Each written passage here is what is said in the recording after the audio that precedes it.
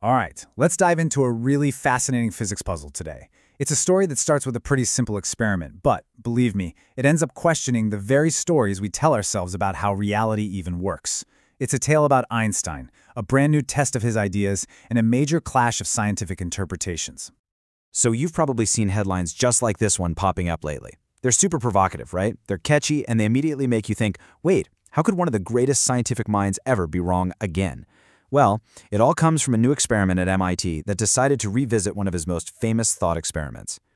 And that's really the big question we're tackling here. What did this experiment actually find? Why does it look like it flies in the face of what Einstein thought? And maybe the most important question of all, is the official conclusion the only way to look at these results? Because what we're going to find out is the answer might have more to do with the story you choose to tell than the actual physics itself. Okay, so to really get what all the fuss is about, we gotta rewind a bit. We need to go back to one of the weirdest, most famous experiments in all of science, the double-slit experiment, and what Einstein himself had to say about its totally bizarre implications. See, for Einstein, it was all about the physical reality of it. His logic was pretty straightforward. He argued that if a photon, a particle of light, goes through a slit, it has to give that slit a tiny, tiny push, a recoil. So he thought, if you could just build a gadget sensitive enough to measure that little nudge, you'd know which path the photon took.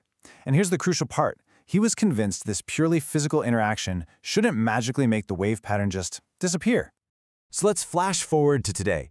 Researchers at MIT came up with this incredibly precise modern version of Einstein's idea.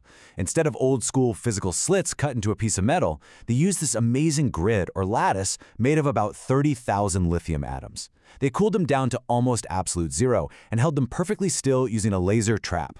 This whole setup let them control the slits, the atoms themselves, with a precision that's just mind-boggling. So what did this incredible experiment actually find?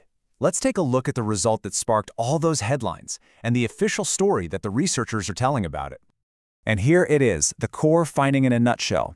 On the left, with that laser trap turned on, the atoms are all locked rigidly in place. And what do we get? A beautiful, crystal clear interference pattern. But then look at the right. The moment they turn the trap off, letting the atoms move freely, poof, the pattern is completely gone. The million-dollar question, of course, is why? Why does that happen? Okay, so here's the official story from the research team. It all comes down to this idea called which path information. They say that when those atoms are free to move, their recoil acts like a tiny little recording. It records which path a photon took. And here's their big conclusion. The mere existence of that information, whether we actually look at it or not, is what actively reaches in and destroys the quantum interference. That's the whole information kills interference story. But is that the only way to see it? Is that the end of the story? Not even close. This is where things get really interesting. Physicist Sabine Hossenfelder came in with a really sharp critique of this interpretation, and it adds a fantastic new layer to our whole mystery. And her take on this is just brilliant. She has a ton of respect for the experiment itself. I mean, it's a technical masterpiece. Her entire criticism is about the story they're telling about the result. She basically argues that the logic they use to explain why the interference disappears is fundamentally circular. Okay, so let's walk through her argument.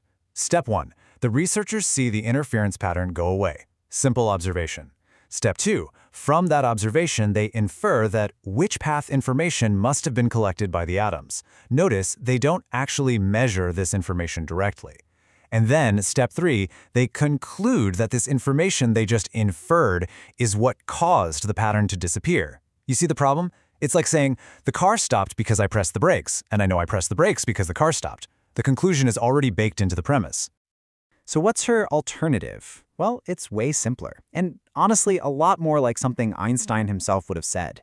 She suggests that when the atoms are free to move, those little photon recoils just cause the whole grid to get a bit jumbled up, a little irregular. And guess what?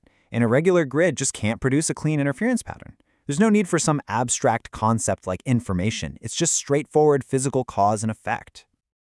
So now we've got these two competing stories for the exact same result.